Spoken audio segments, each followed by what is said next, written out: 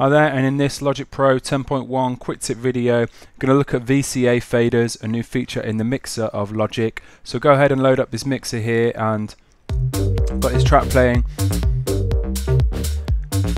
And we could go ahead and I've already set up bus sends, auxiliary sends and stuff, and you can apply further effects on there. But what you can do with the VCA faders is just quickly group some sounds together, send them to a VCA fader, and then you have some very simple mute, solo and volume level controls.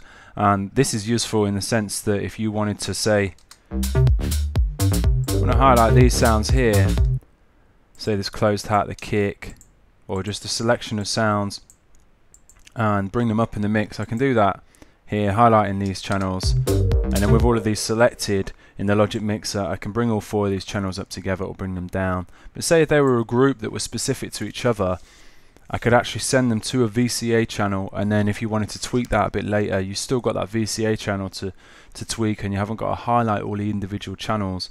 And something I noticed initially was that you don't see the VCA option by default here.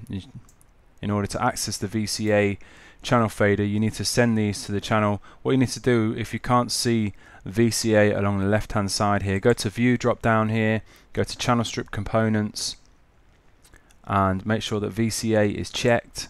If it's checked, then we get this extra column here, VCA, and then with these four channels selected, click in here, we get this drop down menu, create new VCA for selected channel strips. We can see there it creates this VCA channel at the end, and that's controlling those channels that I sent to that VCA. I could then go and send some more of these channels into the VCA channel. So very simple, just a way of controlling a few different sounds. We've got volume, we've got mute and solo.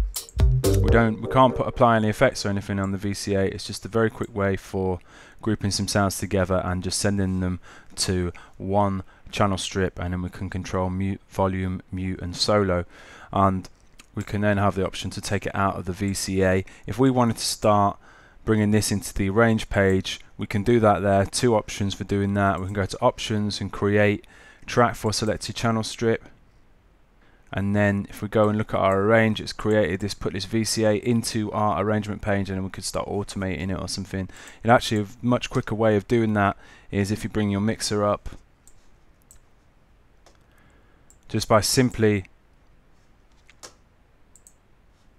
selecting the VCA channel, selecting an automation option like latch automation, and this will bring it into the arrange page also. So VCA faders, very simple new addition to the mixer in Logic Pro, but very useful, helpful workflow tool at the same time. So I hope you enjoyed this tutorial, I hope you found it useful. Any questions, please get in touch, and thanks for watching. Cheers.